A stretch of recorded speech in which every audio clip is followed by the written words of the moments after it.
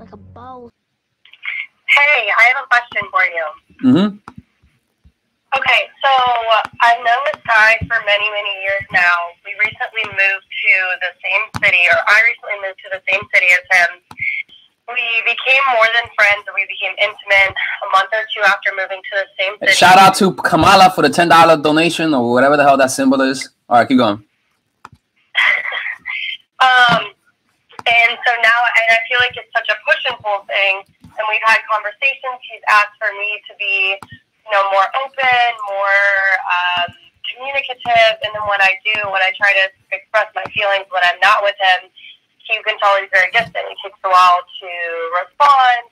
I'm just not really sure where to go from here, but I know there is definitely love between us. We've known each other for so long, and there's just such a strong connection, but it feels very push and pull.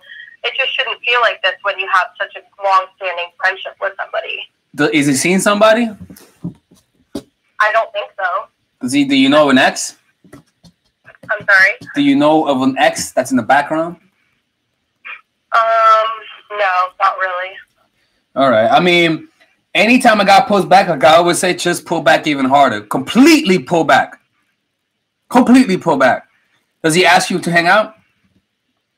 Yeah, we see each other once or so a week, but this is New York. People don't see each other as much. Now you're busy. You're not gonna respond to his texts as often. You're gonna leave him on red from time to time. You're gonna take double. How long do you take to text him back? How long do I have? Maybe a couple of hours. Okay, good. Double that. And no more ha-has and LOLs. And cancel the next date. All right? Cancel the next date and see what happens during the next date. See if there's a difference, all right? And if there's no difference, what happened? It's almost like I'm not really sure if we're going on dates because we were friends for so many years, then I moved here and we haven't really transitioned or had that conversation of hey, what are we? Because I don't want to put too much pressure on it. Yeah. Well, yeah, you're definitely right about that. You should never ask that. You should never initiate the conversation. But what you got to do is get him to become emotional. You got to get him emotional, get him thinking, what's going on? Does she like me? And the way to do that is to back off and cancel a few dates.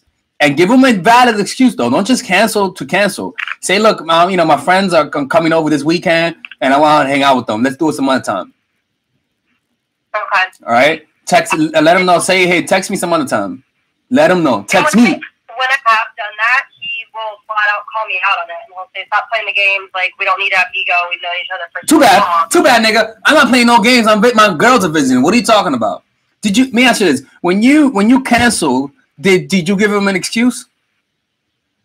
Sure, I just explained that I'm busy. Why were you busy though? Why? Did you tell him why you were busy? Maybe not. See, no, give him an excuse. Say, look, my homegirl came for the weekend. I gotta hang out with them. Or my mom is over. I want to see her. Or my family's over. I want to see them. You want him to feel like you're putting somebody else above him. You can't just say I'm busy because then I'm like, yo, she's bullshitting me. You can't just say you got to give a justification for why you're busy. Okay? Okay. So do that next time. Cancel. Give him an excuse, a valid excuse. He can't get mad at you because your mom is visiting and you can't see him. If he does get mad at you, then guess what? He's a controlling narcissist. And then you got to make a decision, all right?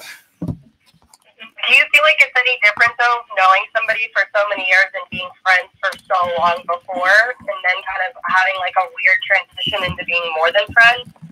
Yeah, of course. You get to see that. Yeah. But 1 second. Give me 1 second, all right? Is it just, and maybe others feel like this too, is it such a different transition of, we definitely lack communication. It seems like people here in New York are all over the place in general. I feel like they're more challenging transition going from friends to more when you have been friends for such a long time where it's almost been platonic. I feel like you know each other better, and it's you know more of each other's habits, you know who you guys are. But to be honest with you, I've never had that happen. I don't know. I can't give you my I don't know, to be honest with you.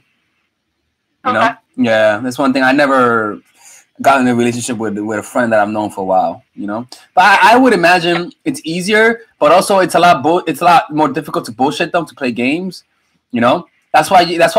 For example, if I'm with someone and I want to act like I'm busy, when I'm around them, I'm not going to use my phone because then when I don't text, she knows that I'm not with my phone. But when there's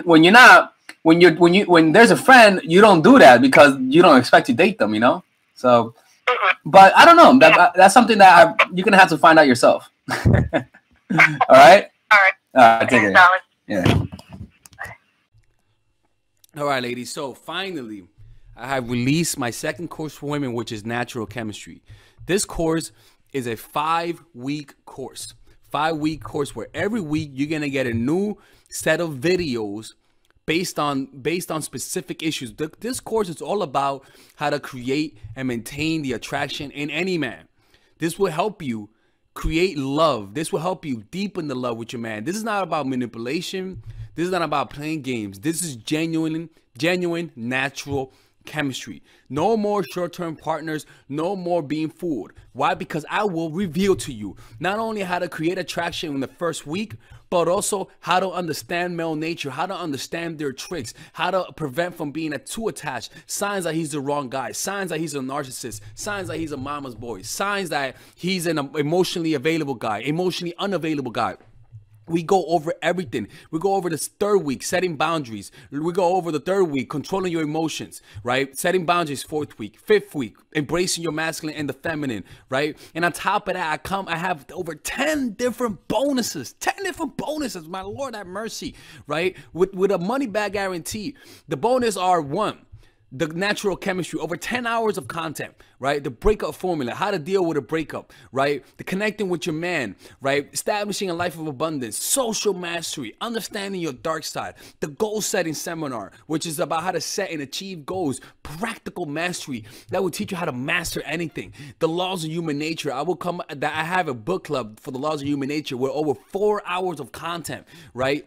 The transformational seminar in a pocket, which is my mindfulness seminar, and the Chase audiobook. This originally is $1,800, but you get it starting at $97, ladies and gentlemen, right? $97. We have different packages, but all of this starts at $97. And you know what? You can check it out for free if you want. Yeah, for all the freeloaders, I have free videos just for you. Free videos, all right? So you could just check it out for free and then you could get out. Nothing wrong with that, all right? So, and on top of that, it comes with a 30-day money-back guarantee. No questions asked. That's right. No questions asked. I don't mind. I just want you guys to check it out because I know when you take one look, you're going to want to buy it. I can promise you. Just like my other course, the psychological game of attraction, it was a hit. You're gonna love this one. This one is not about manipulation. This is genuine natural chemistry. Order it now. All right. I'll see you guys inside. Peace out.